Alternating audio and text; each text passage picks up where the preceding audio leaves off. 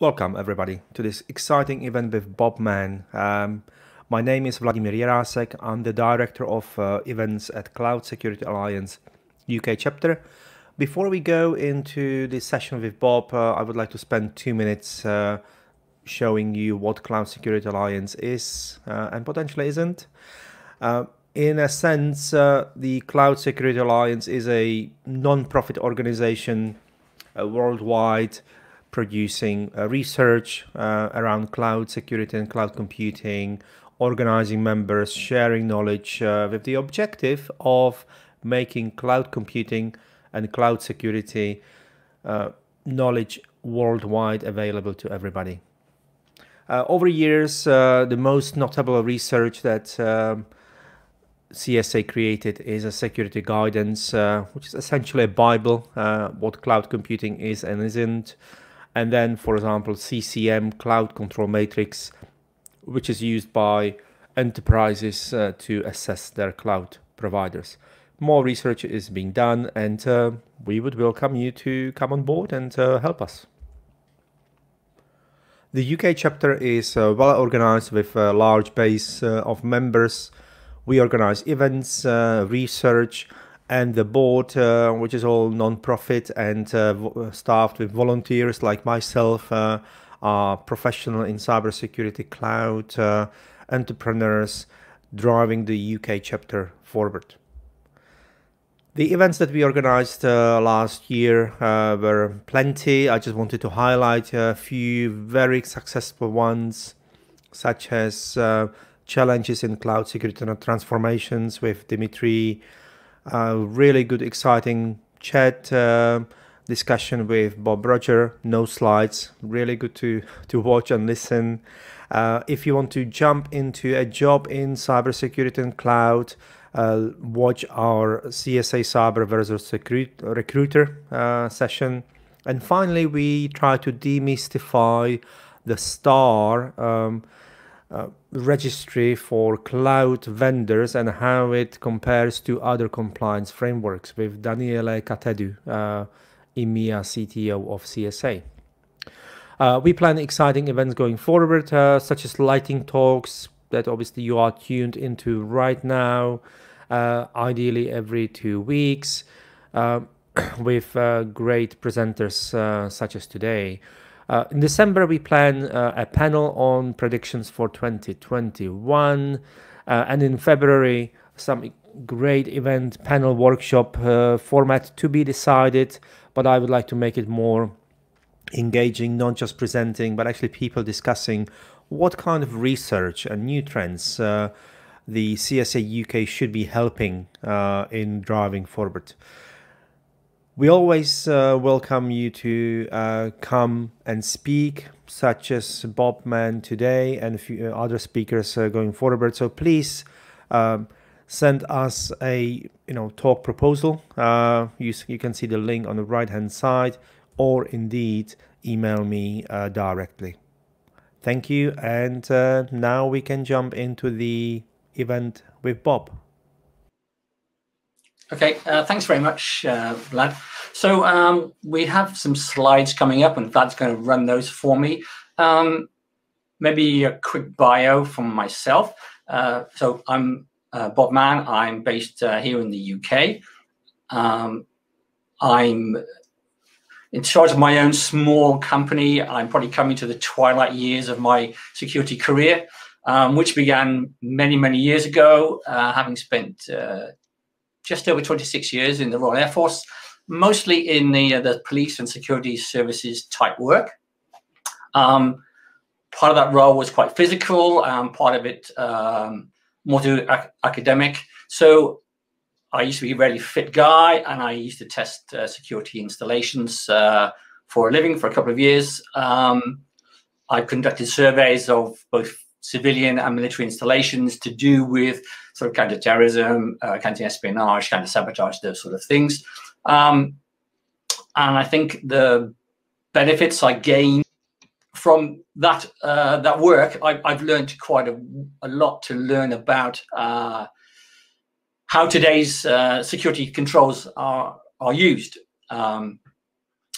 And I think I can bring the sort of threats and the risks and the consequences of intrusions and the failure to look at things properly from a computer security perspective. And so Vladimir just wanted me to mention a couple of, he thinks, are interesting stories.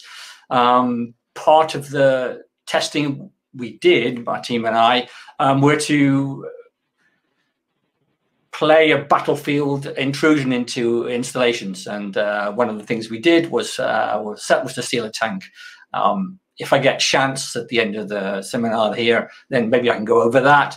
But I'm quite proud that from a record perspective, one of my colleagues and I, we cleared from standing start to standing start 2 times 2.8 meter fences in just over 7 seconds. So I think our prowess was well known because we tested and we checked and we tested and tested and tested, and we got really quite good at that sort of thing. Now I'm, let's say, several kilos heavier, and I'm sort of moving into the more sedate elements of computer security. But I wanted to say that things that will come up in my presentation will be things I learned in my career in the military, and that was leadership, clear vision, teamwork, and delegation to trusted people who I knew who were capable and who were experienced. And then leaving the military, then I held several positions as CISOs or CSOs in quite major companies, and I've used all that experience to help me see through some of the obstacles that organizations undertake. So without further ado, let me ask Vlad to put me off screen, and I can then talk through the slide deck. Thank you, Bob. Off to you.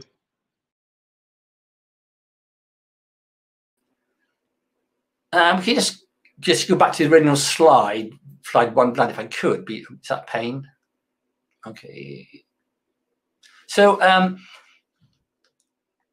okay, yeah. So, no time to stand and stare. I'm watching the clouds pass by. So, I just want to take you on a short journey that during my CISO experience, I had daily encounters with various teams with an organization, primarily IT. And this is not about IT bashing. It's just about my interpretation of why mistakes were made and how they were made when moving from on-premise to cloud computing. So hopefully some of this may resonate with many of you, and that it might provide some insight for those who haven't, with something to work with or from when you're engaged or leading cloud computing. So then we go to the next slide, please, Vlad. So the poem by William Henry Davis is an old favorite of mine.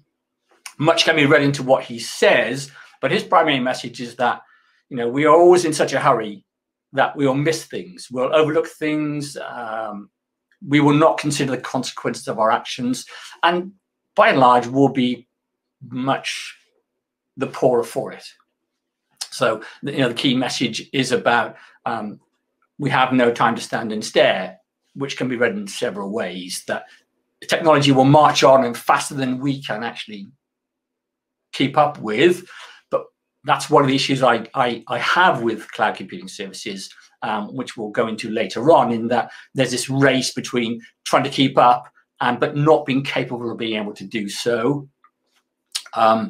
So if we take this into cloud and cloud services, it means we will fail to understand those key elements, and that might be our undoing as technology advances. Not everyone can keep up, and perhaps they want to keep up. Okay, is this next slide, please, Vlad? So I'm just going to go through some of the key musings, my observations, and my anecdotes, and I think Vladimir will be available to answer questions. I've just had a message here saying audio is bad. So is that audio from me? It is from Francesco. Hopefully audio is fine. Then I'll go through recommendations, and then we can have a Q&A session if that's what you would like to do. Okay, so might be old hat for you, but some of you guys on the call will be really very, very technical, been involved in cloud for quite some time, but some of us aren't. And I'm a sort of a semi-technical guy, so I understand when you brief me, but I don't really fully understand all the technical stuff when people have that brief. So thanks for that. So I want to provide some context to the things that I've looked at. But first of all, there are so many interpretations of what the cloud really means. For me, it's just a metaphor for processing and the management of information located in thousands of data centers and their associated services somewhere else. And that's how I remember it, just a whole bunch of data centers somewhere on the globe. So the issue I have, or one of the issues, is that the image of the cloud is really just it's the image itself. Is that it's soft, it's fluffy, it's fuzzy, it's nice. But I have my sort of wrist antenna twitching to say that I see potential threats, potential impacts, and potential consequences with using cloud. But if you take the right approach, then it will be fine. So then there's the cabal of key players who they sort of own the cloud infrastructure.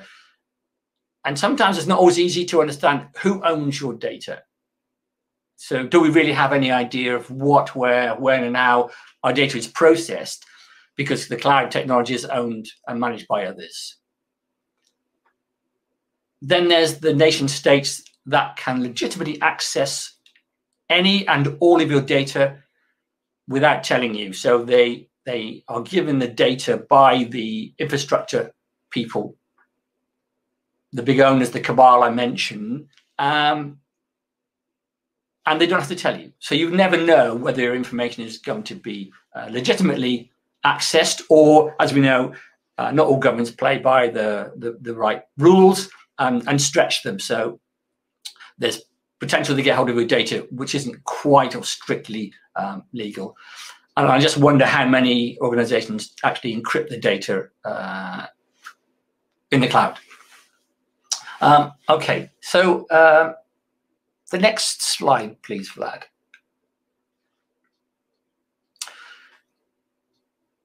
So it's never easy because the cloud is so complex. It reminds me that the IT used to be regarded as a black art. And then when more people became IT literate, it was all unraveling pretty nicely.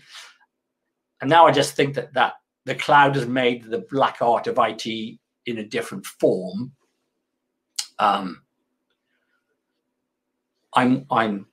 not sure there's an adequate understanding of the accountability and responsibility and ownership of the cloud, and who can be held to account when it all goes wrong. It does appear that it can reduce complexity, but in some circumstances, out of sight and out of mind can be dangerous from an IT team perspective. One of the things I've seen, and I'll go through some explanations in my debate here, is that teamwork in the military, as I've mentioned, it is the same in the sort of civilian life, in the commercial world, the financial world, the retail market. It's absolutely key to any successful mission, any successful objective you have. And it would certainly help teams understand the intricacy and complexity of cloud computing.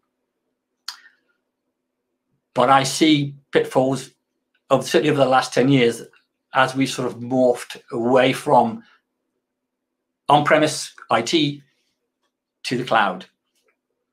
So often in my position as the security professional of an organization, sometimes in thousands and sometimes just a small team of, say, 5 or 6 people, I see a distinct lack of teamwork and organization, and this is one of the pitfalls. I don't see any joined up writing. There's often a lack of a cohesive plan. We have too few gifted leaders and managers, where I see a lot of very technically adept and clever technical people who are put in a position of being a manager, and that also is an issue, that they're sometimes out of their depth, not from a technical perspective, but from a business point perspective, to see the reasons why they're doing certain things. And definitely these characteristics directly affect the outcome of a successful move to cloud services. So we ought to make sure that we have the right team or teams in place with a clear goal, defined and measurable objectives. Let's see a clear goal of where we're going, which I don't often see. One thing that often happens in the lack of teamwork is that IT take it on board. Oh, excuse me, we cancel that. I do apologize. We must engage with the various business teams, get the IT, the security, the legal, the procurement, the risk/compliance teams on board together. So one of the things I often see, and the complaint I receive quite often, is that IT teams are too slow in providing services to the business. That's often not the IT team's fault. It's just there's too much requirements. Technology moves too fast, as I mentioned earlier. So on one occasion, I know that I had someone knock on my door from the head of sales and marketing to say that they've been breached and their client base had been stolen. So when I checked with the IT team, they hadn't a clue about what the sales and marketing people were talking about, because that sales and marketing team had gone outside the organization, got themselves a cloud service, and were using that fully without the knowledge of any of the IT. And the only time anybody was aware was when the breach occurred and they lost data. So I'm worried that the business don't understand what IT team can do, and maybe IT team haven't really explained their limitations. So that's a true story, and it was resolved, we think, fairly successfully. Of course, today would get you significant financial fines if something happened. One of the things that I'm really worried about is that without the joined-up thinking, then there's a lack of accountability, responsibility, and ownership. So the business doesn't really know who owns it. IT team on site say, well, actually, we don't quite own it because you do, and it's your service and it's based in the cloud. We just facilitate. Again, it's about that teamwork. IT team have said, well, it's not our problem. They've just chucked it over the wall, for example, over the cloud wall, and then they're back busy sorting out tickets with the on-site, on-premise activities, and they cannot support what the business want because they haven't really discussed it. So there's definitely a mismatch between the business continuity, for example, and the IT service operation. If IT team don't have a full grasp of where the data is, who has that data, then there's a really big issue bubbling away here. And I just recall a quick conversation I had in my early years, actually in a financial organization, where there was a not specifically a cloud issue, but there was a malware attack that affected this global organization, and certainly in the UK. And there was a big fight over which services to bring back online first. And this sort of aligns to the cloud as well. And eventually we got the business units and told them that if they wanted critical services, then they would cost them over £2,000 for each critical server. So this was many years ago. And when I asked them to pay up, they all decided, oh, actually, my data isn't that critical. So from an IT team perspective, then you should only be putting the sort of the business continuity management or plan, the disaster recovery, stroke incident management type work and effort towards those critical data units.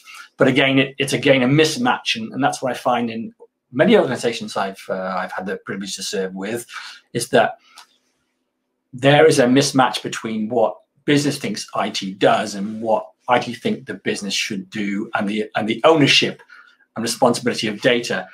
In my mind, IT team are merely the custodians of the data that provide that data to the business owner when they want it, where they want it. And I think that's still alive today, that quandary. But IT need to push back and say, we don't own the data, we just manage it according to the rules. And another organization I worked for, I was unhappy with where the data was being held, and I did just a quick 2 or 3 day investigation. And I found that the departments and individuals were storing their data in the cloud, whether it was Dropbox, Google, Microsoft, Box, and others. Actually, IT didn't even know about it. And yet this information was very sensitive about individuals. So it's this concept that if we chuck it over the wall to the cloud, then someone else takes care of it. And that is a big problem. So as we know today, that would store up quite horrendous GDPR and other data protection worries. And of course, the sanctions are quite significant for those who are found to be negligent. And one of the things I've seen when I've done some assessments of data handling in an organization is that when I say, well, can I just see the records where you've tested that the data you're saving into the cloud has ever been checked for its integrity? Has it ever been checked for good download back to the on-premise for use, or even available as an alternative? And in almost, not all, but in almost all circumstances, there's been a complete failure to check the integrity of the data. And they have rarely tested recovery of information and a check. And considering this could be client data, then that's a little bit worrying. So if we move on to keep the same slide, Vlad, sorry. If you can keep, yeah, keep that one. So we often hear that there are large cloud providers out there. There are probably 4 or 5 main ones, and their services fail all the time. So then there's a fight between the business unit and the IT about, well, actually, hang on a second, I want my data back. And IT say, well, actually, we don't have it. It's in the cloud. And it's poor old IT team that normally get the blame. But if these things were run, the movements or the transitions from on-premise to cloud are run correctly, then that should not occur. So what I found in the last 5 years, an organization were moving Office 365, there was complete chaos because the IT team themselves, whilst they were well-meaning and they were passionate about getting things sorted, they didn't have the experience to do that. And one of the issues I have is that they always seem to have no plan, so no documentations, and therefore no hope of a sort of a graceful transition from A to B, or a transition of in this circumstance, creating an Office 365 infrastructure. And there was so much time wasted because there was no plan, and the people somehow felt that they themselves would be viewed as incompetent because they didn't know all the answers. So there was limited comms internally within the IT, and there was certainly limited comms within the organization itself. And there was no alignment between the teams or any suite elements. So having Exchange and having, what shall I say, teams themselves working in the same way, that did not occur. And I found that in all my teams, I've said, look, I always say that asking questions or for help is definitely a sign of strength. If you don't know, ask someone, because there's always someone, much, much more technically advanced than I. So from my perspective, my normal go-to guy is Vladimir, because he's very technical and he can help me through that. And I don't feel any less because I've asked a question, but other people internally in IT teams do. And the consequence therefore is that they don't do that. They then transition out of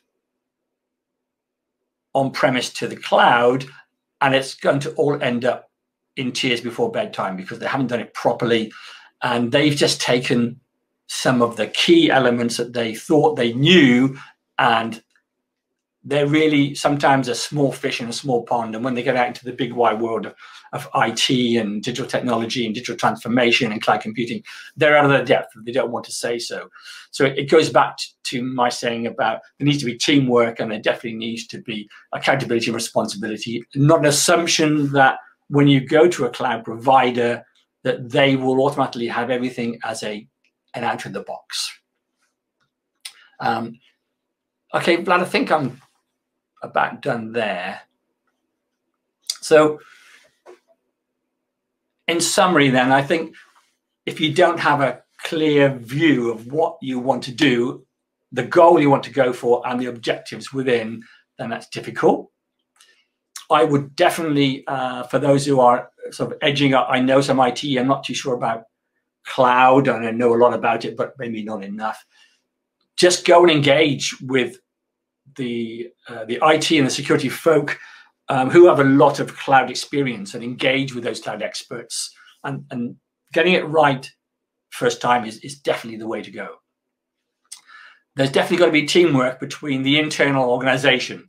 If that isn't the case, then there's going to be a mismatch with normal standard IT services. There's going to be a mismatch of where data is, and therefore compliance and regulatory requirements and obligations, and a mismatch between, if something happens, who invokes the incident management or the disaster recovery, et cetera, et cetera. I see too many people cutting corners, and therefore, if you can get a plan together, agree the accountability, agree who owns what, and what actions they need to take, then there's definitely a way forward there. And I always say to people, if you aren't sure, just ask someone. I mean, I'm sure there are plenty of people within CSA who would gladly help to give the odd advice without having to send out an invoice for some information. Okay, next slide. So, even though I made some comments there about the IT team and other people making mistakes, I think I want to just outline some of the issues that I've come across. I'm not blaming anybody specifically here. I'm just saying it's a team game, and we don't do that. I am definitely a technologist. My wife can attest to that, the amount of money I spend on gadgets, and definitely more use of the cloud.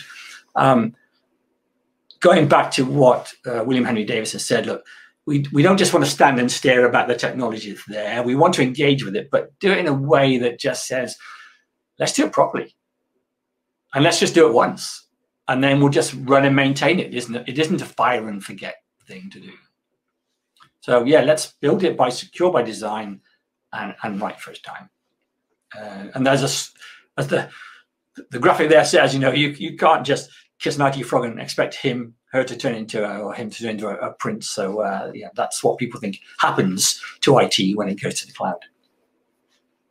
I think the last slide's there. Yeah, it's time for me to wrap up now.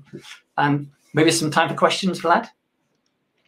Yes, that would be good. We don't seem to have questions from the audience, but of course I've prepared at least one. Bob, this was a really engaging session. The key question, and it's a cheeky question, what would you say to yourself, to younger yourself, not to make same mistakes again, specifically in, potentially in cybersecurity, I mean, everybody has somewhere. It's a good advice for the newcomers into the cybersecurity and cloud computing, what to avoid.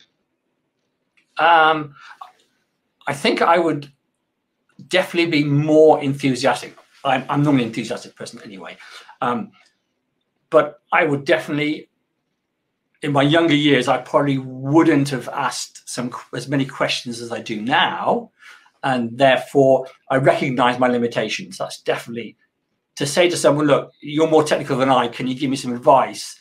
Most people are really glad to help you, but we're really often afraid to ask questions. We're looking small in someone's eyes. And I think I would love to got over that maybe when I was younger, and then taking advice and guidance, and then use whatever other experience I have to create a better plan, for sure. And I'm definitely now more of a planner than I was in the past, although the military teaches you to plan, but it does teach you that often the plans fall apart at first contact with the enemy, is what they say.